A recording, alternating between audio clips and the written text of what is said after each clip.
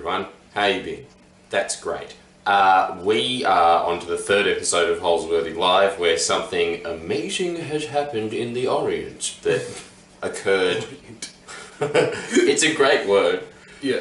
Everybody needs to start calling Asians Orientals, and if you find that offensive, don't write into the comments section, don't spoil our fun. We're going back to this. Orient, it makes you sound more baller than Asian. Asian reminds me of like owning shoes that have like those little red lights on them that go when you go I did get those when I was a kid. Exactly. I loved them. If you are an Oriental man, most of your clothes are silk. It's just a better place to be. That's the whole point why they said that Orient wasn't a good word, because like it comes up with all of them stereotypes that are just not valid. But they're so much better than the stereotypes you guys have now. What is it, like being good at maths and being shit at driving? That's the stereotypes that is like made with Asians. Being an Oriental man, what is it? Yeah, okay, you have a crack pipe, that's one of them, that's like sucks. But on top of that, silk and a wise man beard. Plus, okay. On top of that, you definitely own a house in a mountain that admittedly is very small, but wow, what a view. What a view. And like amazing dumplings. Yeah. Oh. It's both, that 3 out of 4 ain't bad. And so that's why we're going to discuss Korea, is pretty much so we can talk about the Orients, because as Ali has been looking into it, when I first started looking into it, because I just saw at the bottom of one of those tickers, you know, it was just, as every single news show on the planet is just turned into, okay, so this is now Trump Watch 24/7, and then at the bottom it just goes, oh, and by the way, the South Korean president has been impeached. Or like millions, like within millions of people out on the streets, just like right at the bottom, and then like Trump all over the freaking page. It's insane. Like this is how what's happened. There's more to the world than just Trump. I know. And then they gave all of those "Not My President" rallies. 10,000 people. While that was happening, there was 2 million Koreans marching on the street about President Park and how she needs to go. And the main reason they want her to go, this is what I heard anyway, and then Ali goes, dude, that's such a childish observation. But, dig this, here's the gossip. Apparently, she's nuts. The president of South Korea thinks that there is this religious entity that owns her mind, body, and spirit. And so on every single decision that she has to make, and we're talking decisions with North Korea here, she consults this guy that has no qualifications at all. Sorry, it's a girl. She, 0 qualifications to make any decisions whatsoever, apart from the fact that she owns the president's soul. And so she just, it's a Milhouse Bart situation, really. She just needs it back. Yeah. And so she's been putting all of those, very selfish if you think about it, what's one soul in the scheme of millions? She's been prioritizing that over the top of it by saying with every one of them, should we retreat from the sunshine policy? Should we stop giving aid to North Korea? And then she just like looking at a bunch of tea leaves. This is medieval stuff that's happening in 2016 Korea, which is so weird because when you walk around there, pretty much every planet, every building has turned into those shoes that light up when you go and walk around. That's most of the buildings there that just keep going like blue, green, all the colours of the rainbow because you can't see the sky. It's really shitty atmosphere. If you thought China was bad, it's way worse than Korea. I'd much rather live in Korea. So that's the nut of it. That's why everybody's protesting on the streets. Yeah. But you heard that there's more to the story. Well, I don't believe it. It's to do with wizards. It's 3 parts. So initially, the first issue that Jordan's actually talking about is sort of somewhat it's accurate. Correct. So the current president of Korea, Miss Park, is the daughter of General Park, who was the dictator of Korea for about 2 decades. Somewhere around that time. Why would you want a dictator's kid as a democratically elected president. She's got experience, man. But she does actually has experience. So her mother died while her dad was in office, so she by default became like the first lady. So she has that experience. But Korean conservatives, there. yes, it's kind of weird. She was also like the first lady and the first daughter at the same time. It's sort of bizarre. But yeah. But ancient societies are very creepy, and we will move on. But like the conservatives of Korea actually think that that dictator was mad, considering that he did take them towards like economic revival, or not even revival, economic build-up of Korea. Yeah, they went from being poorer than Ethiopia after the Korean War to being richer than us. Yeah, it's the size of Tasmania. It's got nothing. We've got a fuckload of iron ore. What's going on there? So yeah, so the conservatives actually think that General Park was a mad character. So that's why actually good on him. Yep. So that's why her daughter is now in power. So the official story goes like General Park had a friend who was sort of like a cult leader, for like a fortune teller, for lack of a better way of actually looking at it. But he was worked for him. Yeah, it's essentially a cult leader. So they were both friends, and then while so Korean White House is called the Blue House, very creative. So it's so in the Blue House. That's right. Yeah, I have seen it. Yeah, it is blue. It is blue, and it's good. So when the General Park's daughter was in the Blue House, the cult leader's daughter and her became friends. And then eventually, obviously, the older generation passed away, and then she became the president. But she was also close to this, and not even a legit cult leader anymore, an heir of a legit cult leader. And the Korean people basically think that she's being influenced by someone that is clearly not qualified enough to give her advice on anything. Is there a supernatural element to it? Do they legitimately think that this person has superpowers and is influencing her I don't know. a dimension of pure evil? That's speculation. I don't know what they think. Koreans, I don't want to get into that. Liberal Koreans who are protesting on the streets will probably say that President Park thinks that she has some sort of supernatural powers. I don't know, but what I bet do you the know conservatives also think, yeah, she's got supernatural powers. Leave her in. Yeah. Why would you want to get rid of that? Maybe. If there was a guy that could fly in Australia, just Governor General sign him up. Don't you reckon? That guy should be the Prime Minister. Doesn't matter if he has zero experience whatsoever. The point is he doesn't need a plane. We can cut back on having our version of Air Force One. We don't need it. Yeah. So, but what we do know is that this cult leader lady who is friends with the president has charitable foundations, and the big companies like Samsung have actually donated to these foundations. So the criticism or the case against the president is that you allowed her to use powers for personal gain. So hence, she is obviously complicit, but she went to jail a long time ago when the protest started. And then I don't know. Don't you just expect that to happen? I don't know why you'd be so outraged. If I heard that was going on, I'd be thinking, yeah. That's why I'm saying president once, take advantage of it. Which is true. Like it's more common than you would think. I'm not saying it's a good thing, but it's a lot more common than you would think. And that's why I'm saying that it's not just about that. So now we come to the second part of what has led up to these protests. The second part is, which I think mainstream media has also acknowledged, is in 2014 there was a ferry that capsized. It carried mostly secondary and primary school children. It was a disaster. And you know what else happened with that? Yeah. The exact opposite of the Titanic. The captain did not go down with that ship. Instead, he told a bunch of school kids, oh, everything's alright, just go back to your cabins and stay in there. Because Koreans are just like, oh, okay, to any form of authority at all. Even with planes, apparently Korean airline planes used to crash all the time, and everyone used to think, well, it's the 80s and Korea was what China is now. It just makes like instead of having Sony, they'd come up with products like Shanyo. Jeez. Like that kind of thing. And then so apparently Koreans would ask people in LA, can we just land now? And they'd say, no, there's too much traffic. And other pilots would say, you don't understand, we don't have any fuel, we're going to land. And they go, oh, okay. And they just keep flying until the plane crashed. Such polite people. And that's what happened at this capsize, is all the kids just went, oh, okay.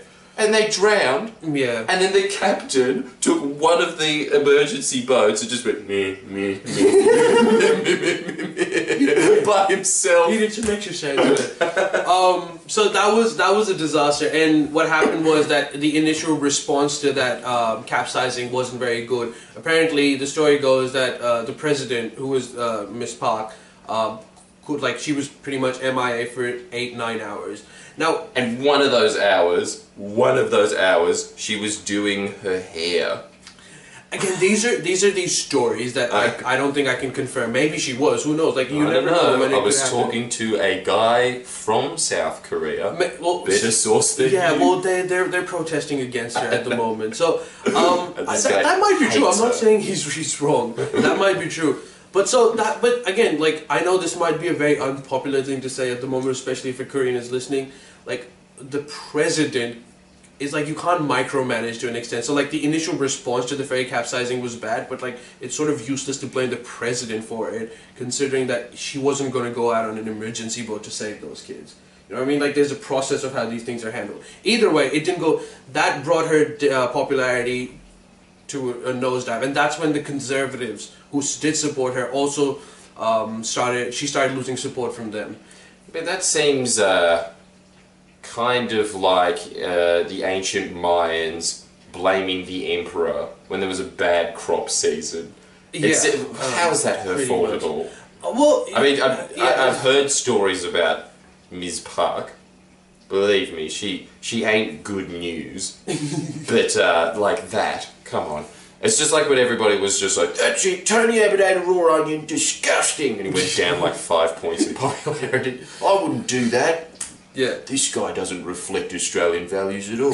Put it on a sausage. Put it on a sausage. Please put it on a sausage. So that was the second aspect of what led to the protest. But the biggest story, which I don't think a lot of people are talking about, is, again, the story that we share as well.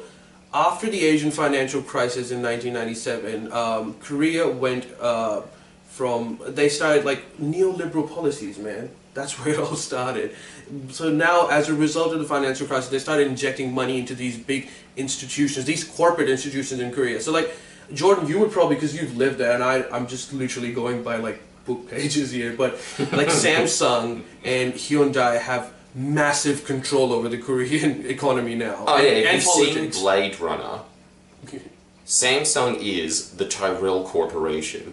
Just owns everything there. Anything, it'll just be like, Samsung presents turtle bowls, little lollies. It also presents Kia Motors. As in, they supply a lot of things to even other companies that are competing with them, like LG and stuff like that. They basically say to them, we're going to allow you to be this big. And again, because Koreans are just so obedient, they're just like, okay. Yeah, and that's kind of the that's the juice there. Is the guy that is Samsung, the guy that heads Samsung there is the real power in Korea. Yeah, and that's what made this issue bigger, which is why, if you remember, Samsung was the one that donated to that Fortune Tellers Foundation as well. It all ties in. So the Korean people are basically just saying that this is insane. These corporate houses have way too much power. There's growing inequality, which is true again. Young people can't get a house there. Their version of our housing crisis, where it's just so hard to buy a house in Sydney. Well, why don't you live in Lithgow? Because Lithgow sucks. It's the whole country there. And everybody lives in these really Soviet-style apartments where on the side of each of these allotted blocks that, I don't know if anybody outside of Sydney listens to this, and I assume you do, so sucked into you for not knowing this. But there is, you know, the suicide flats in Alexandria, just the most depressing cinder block.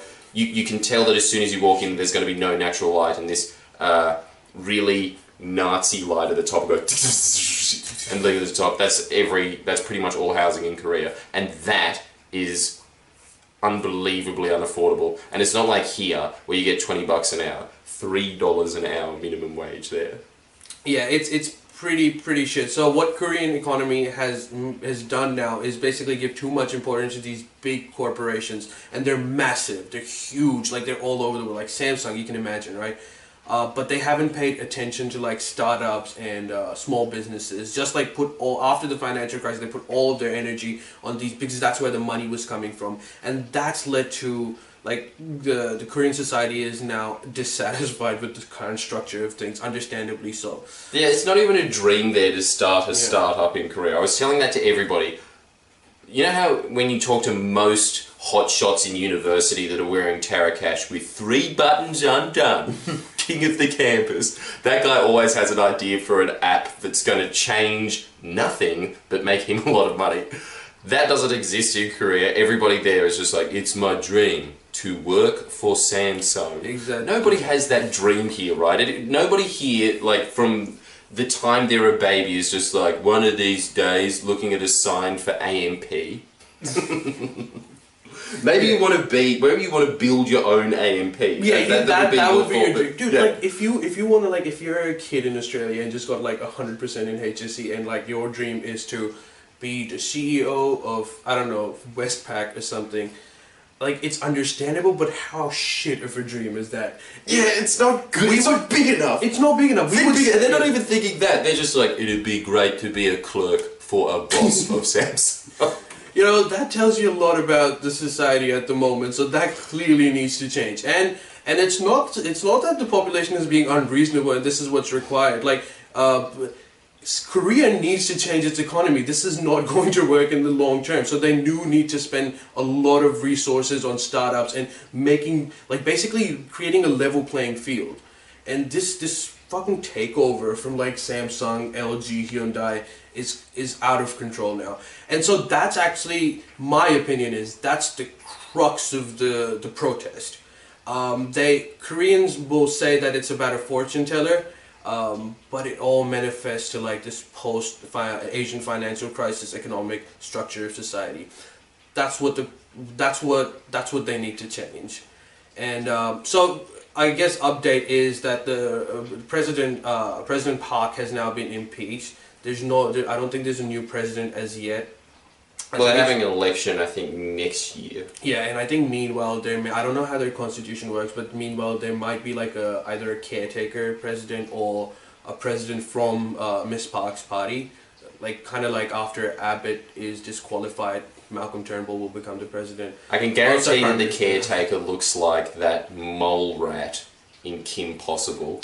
That sort of talks, but doesn't really, just be like, Doritos. I bet he looks like that. They're always that. All the politicians that you ever see in South Korea that are duking it out, they always seem to have, they're very skinny, but it seems like they've got enough skin for a fat man. I actually don't know. It's like the wrong suit for them. The wrong skin suit. Yeah. Downgrade, please. So I actually don't know how that actually works. I don't know if there's going to be okay. But either way, she's gone. But again, like, she wasn't the source of the problem if you really think about it. They would need to bring massive reforms to their economy. Having said that, though, apparently she's an extremely inept leader. Yeah, well, she's very unaffected. Yeah, because the only reason why she is there is because of her father. Yeah, she's the Paris Hilton of Korean politics. What, your last name, Pak, which a tenth of Korea owns anyway. Everybody's got, it's like 10 fucking names in South Korea. Park. Miss Park, Miss Lee. You know what's great about Lee in South Korea? Yeah. If you have the name Lee, you get a scholarship into universities. It's not a great scholarship, but nonetheless, you get some form of money taken off your tuition fees purely because it's the name of royalty that spans back thousands of years. I love those little tidbits of society. There's so many points in your life where you walk up to somebody and they're saying, I can trace my origins all the way back to Oliver Cromwell and stuff, and it's just like, yeah, but you're not. You're not Oliver Cromwell, are you? You're a sham. You're a damn seed from a tree that grew great, and you're a sapling, and you know you're going to be a sapling the rest of your life. You're going to die and wither in the sun. Just, we all know this looking at you. You're eating Cheezos. Like, Oliver Cromwell never ate Cheezels. So yeah, that's pretty much the sort of the crux of South Korean politics at the moment. So Cheezels. Cheezels. That's right. That's the crux. That's it. That's the crux of it. But on top of that as well, apparently there's another element to this, which is that the South Korean newspapers, there's 3 of them, and if you thought that Rupert Murdoch was bad. Holy crap. These guys apparently rule Korea with an iron fist, and it's just known in the ether there. As in, he won't ever say, Rupert Murdoch won't ever tell you outright that I'm a kingmaker. He'll always say, well, we just put forward the facts and we present it in a way that, look, in short, just vote Tony Abbott, you know, he'll do that. But there, they outright say, no, we decide who the Prime Minister is. I mean, who the President is. And so, apparently, at the end of every term, because they're only in for 5 years, I think, and you can only have one term, it's sort of like Mexico, except for it has 6 years there. And Mexico's a shithole. I'd much rather live in South Korea. It's great. You've got to go there. Really, you've got to experience the culture. But they, apparently, the last year of their term, doesn't matter who's in power, they just bring out all of their skeletons from the closet, which causes this mass upheaval. And they've had to resign. Every president has had to resign except for the last one, which was Im Yong-bak. Who, man, speaking of mole rats, guys, Google that guy. Holy crap. And they killed themselves as well. There's been like a few, like, I think it was in the mid-2000s that a Korean prime minister, again, the same progression happened. He was blamed by the media for corruption charges, and he eventually shot himself. And like he wrote a note saying like, maybe this will prove my innocence. I remember this, and apparently while he was there, the same thing with everybody else, right? It was exactly the same as when we traded in Kevin Rudd for Tony Abbott, and everyone was going, he bloody so unstable, and then as soon as he left, we're like, man, what the fuck were we thinking? This guy can speak Chinese. Tony Abbott can barely speak English. Yeah, we're like, it was just like everybody misses that guy now. Apparently, he's just seen as one of the greatest presidents they ever had. And he was from the centre-left party there. So he was their version of the Labour Party. I can't remember what they're called. They have the stupidest names. It's like when you look at K-pop. Yeah. And you look at their names translated to English, and it's not even translated to English, they just pick stupid words from English and call them that, like Wonder Girls, Super Junior. And it's like, dude, are you competing with High Five? Why are you all dancing around really slowly? To me, you look like children's entertainers. So, but but it's the same with them, that apparently they're just called like lame names that you hear in university politics, like Rise Up and Sun First. They're called that. They're not called like the Conservative Party and the Workers' Party, and they're not called those kind of things. It's really weird, gimmicky names. So yeah, apparently he tried to help the poor in some small way. We're talking Bill Clinton trying to help the poor here, so not at all. Yeah. Nothing. But that was just way too much for the ruling elite of Korea. And so they really went after him. So usually they just go after the actual president and just bring out all of his skeletons. But these guys went dirty, man. They went through his whole family. Yeah. And so he felt really responsible for it because he just crushed the entire family name. So he did the most honourable thing and killed himself, which is just so rife throughout South Korea and Japan. It's kind of like, yeah, here, killing yourself is always seen as the coward's way out, worst thing ever. There, it's boldly to kill yourself. It's honourable. Samurai would kill themselves. Like, you can't get more honourable than samurai. Yeah, and I reckon they've got it right, man. I reckon, like, okay, I don't want people to kill themselves, obviously. I've had my moments, but like, yeah. You all have. But, you know, like in general, like the anger subsides. You don't, obviously. Yeah. But yeah, I honestly think that, yeah, there's nothing cowardly about killing yourself, right? That I reckon, like, I reckon my hand would be shaking while I did it. This guy's a true patriot. Family patriot. Yeah, we're just brains on a national level. Man, just take it over. You're like way better than Im Yong-bak. Im Yong-bak is, let's just put it this way, right? You know how John Howard and George Bush were great friends? I'm pretty sure Im Yong-bak and George Bush were even better friends. They loved each other. Okay, so that was. I think we should probably tell them Miss Love is supposed to be here. We haven't strike two. Second strike. And he will get as many strikes as he wants. That's the thing. You can't stay mad at him. Yeah, we haven't kicked him out. Being mad at a sack of potatoes for not being corn. What did you expect? Obviously, just make some damn chips when you can. And yeah, a more apt analogy would be he's a sack of mouldy potatoes. So just being like, that looks done, that one's done. Oh, here we go, that one's eatable. So hopefully we get like a nice, good potato for next episode, and like we'll try to get that guy to. Why? What's his excuse this time? Actually, it is pretty legitimate this time. The last excuse was just horrendous, which was, dude, I forgot what day it is. Come on. I mean, you're in your late 20s. For Christ's sakes, get your life together. Yeah. That is a 5-year-old's problem. This time, though, he is moving house, and he is moving to Lithgow. Yeah. So he will be coming back to Holsworthy, but just let that sink in. If anybody in the comment section here, I don't want you to not convince Miss Love to do this, because if you see the man, you realise this man needs to be farming something on a mass scale. Yes. One crop. And he's not great at getting that crop, and is always getting ripped off by Coles, and he sort of knows it, but he doesn't know to what extent. And he's like, he's like, I'm gonna just go to Woolies if you don't do this. As if they're gonna offer a better rate. Anyway, so... Yeah, but put in the comment section your experiences of Lithgow, please. Yeah, if you have been there. Alright, so that was it for South Korea. If this episode does well, I guess we could go into like the history of Korea, North and South. That would be some. I'd be game. I'd be very game, and I bet you as soon as we said that, because everybody just goes, yeah, he's talking about happy. North Korea? Yeah, nice. North Korea. Yeah, we could talk about North Korea as well. You bloody refugees from Vice.